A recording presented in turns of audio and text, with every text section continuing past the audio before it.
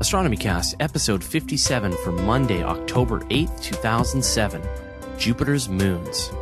Welcome to Astronomy Cast, our weekly facts-based journey through the cosmos, where we help you understand not only what we know, but how we know what we know. My name is Frasier Cain. I'm the publisher of Universe Today, and with me is Dr. Pamela Gay, a professor at Southern Illinois University, Edwardsville. Hi, Pamela. Hey, Frasier. How's it going? Good. All right. This week is going to be a continuation from last week. So last week we talked about Jupiter, and we could sense right in the beginning that it was going to be too much show to handle.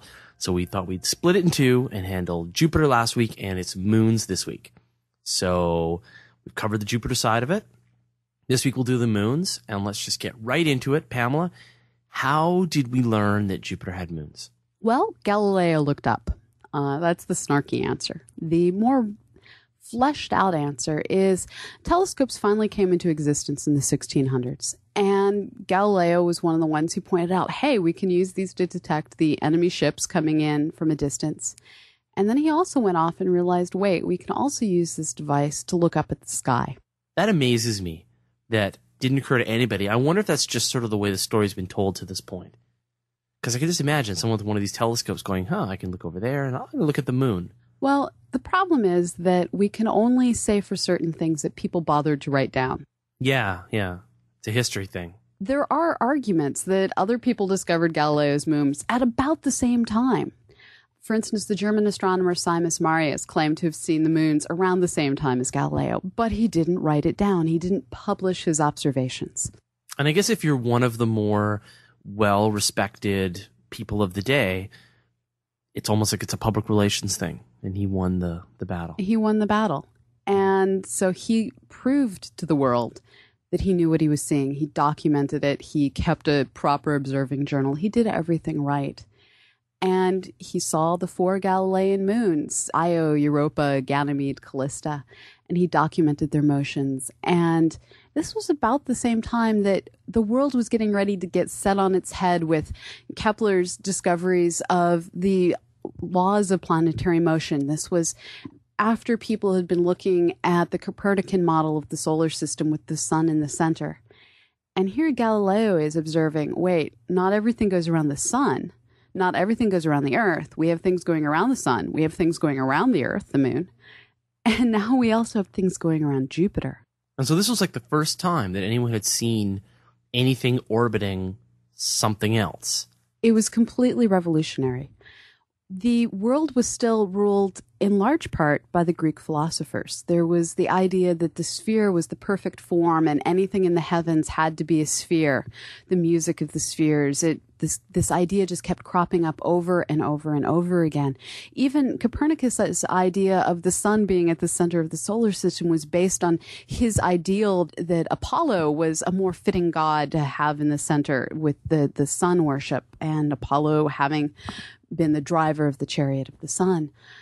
And here Galileo is going, wait, Jupiter, not perfectly single-colored sphere. It has moons. It has features. They didn't see the red spot at that time, but he looked at the moon and saw mountains on the moon. He looked at Venus, saw the phases of Venus. He was able to prove with his observations, with that telescope, beyond anyone's doubt, anyone who was willing to look at the data couldn't not believe that the Earth went around the sun instead of the sun going around the Earth.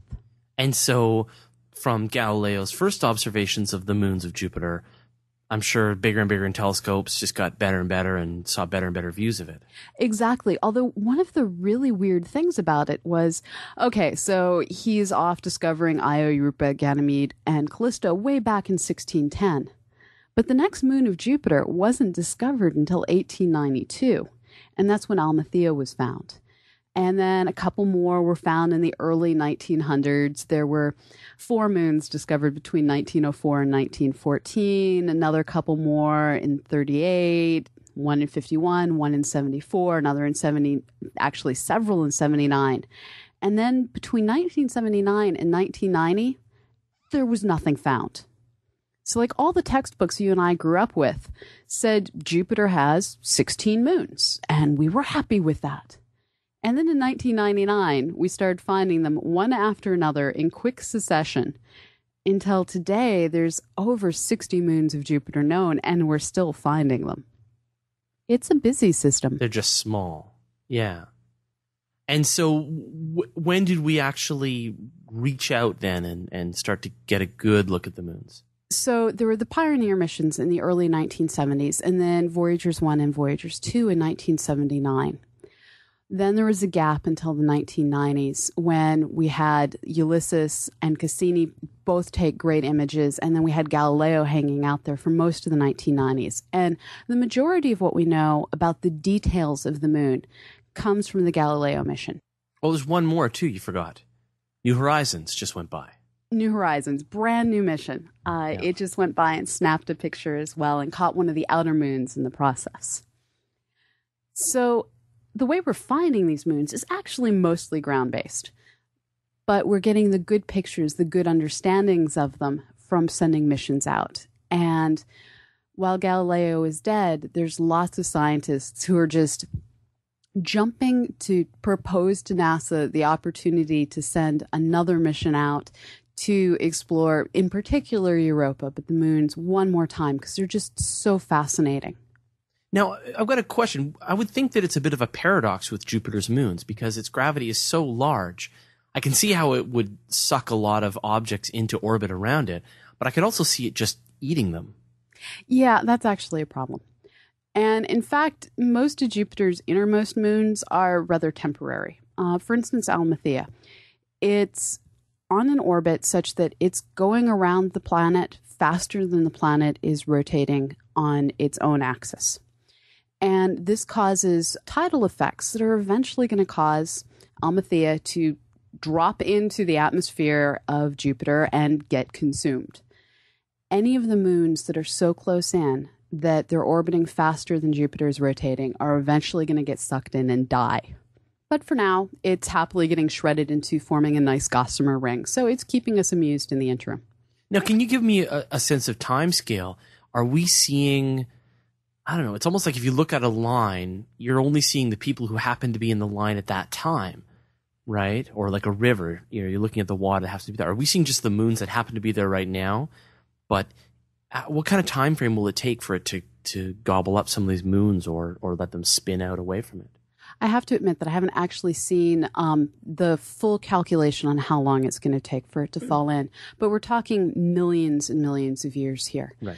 But on the outer moons, we are actually seeing an effect of when we live. The outer moons of Jupiter, they're constantly getting captured by Jupiter's gravity.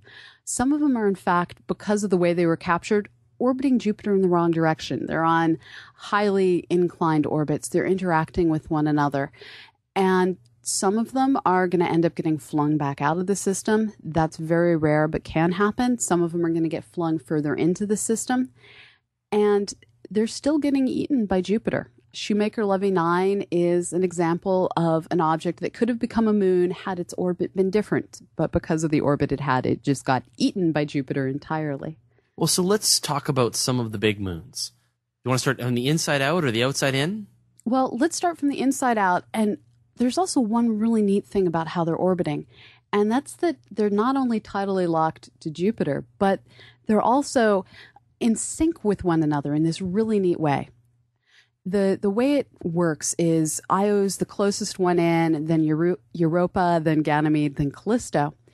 And the inner three are synced up such that for every one time Ganymede goes out, which is the third planet from Jupiter, Europa makes two orbits. Europa's a little bit closer in. It goes around faster.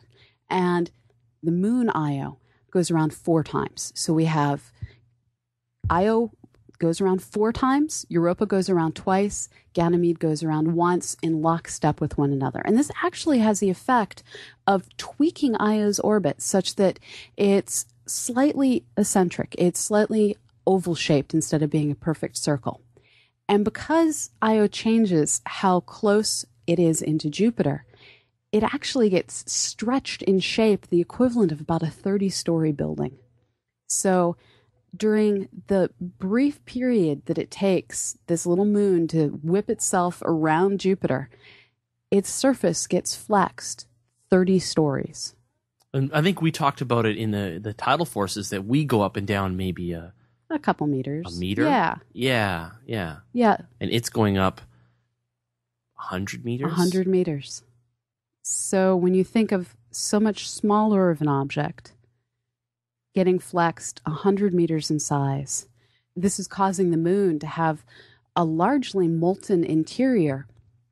And as this bulge gets pulled out, it causes this molten stuff to constantly be looking for places to escape through the surface.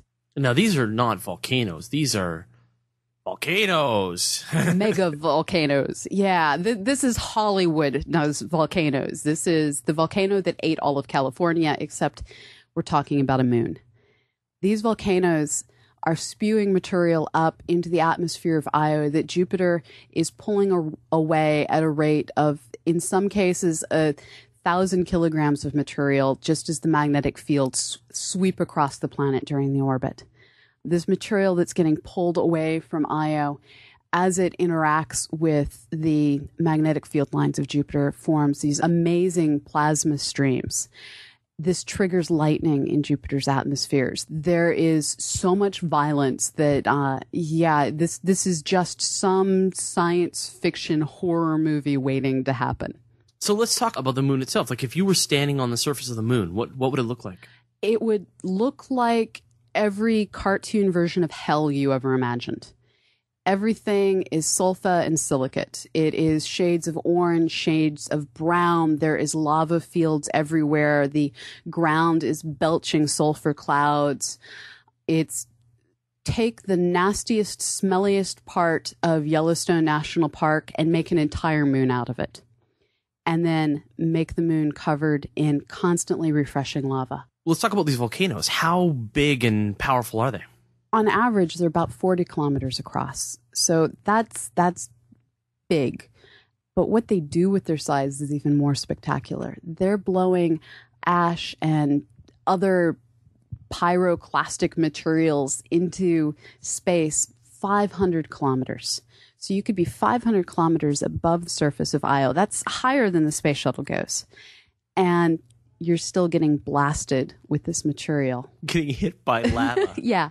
That's hilarious. They actually talk about how it's snowing sulfur ash.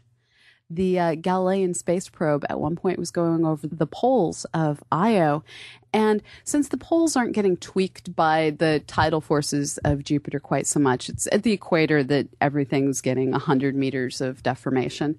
They weren't expecting as much volcanism up toward the poles, and it's flying along and just gets blasted with ash snow. And of course, this made all the scientists giddy, stupid happy. I've seen pictures of Io where you can see, like, it looks like there's a fountain going off on the side of Io. So I will link to some of that stuff on the show notes, but it's just amazing. It's really is one of the most amazing objects in the whole solar system. Yeah, it's both terribly beautiful and terribly frightening all at once. Just the power of nature on this little moon. Now, we talked about Jupiter's magnetic field and how it accelerates particles and causes radiation. If you were on Io, what would that be like? Jupiter's magnetic fields get carried around with it as it rotates, and Io passes in and out of the magnetic field lines. When it's going through one of these magnetic field lines, that's when you're getting about 1,000 kilograms of material, 1 ton of material pulled out every second. And that material is getting ionized by the magnetic fields, and it forms what's called a plasma torus. And when that torus of material hits Jupiter's atmosphere, it's carrying along electricity. This electricity, it can be 400 volts across Io, an electric current of 3 million amps. You're dead. It's just that simple. Just massive power output by the magnetic field going through this conductive material, pulling it along, generating current with the motions. It's a very powerful electric generator of a very deadly variety. Right, and radiation too, though, right? You get shocked, but you also just get irradiated. You can get the radiation with particles getting accelerated. There's all sorts of different radiation. An alpha particle is just a high-speed helium atom, and so you can get the radiation as well.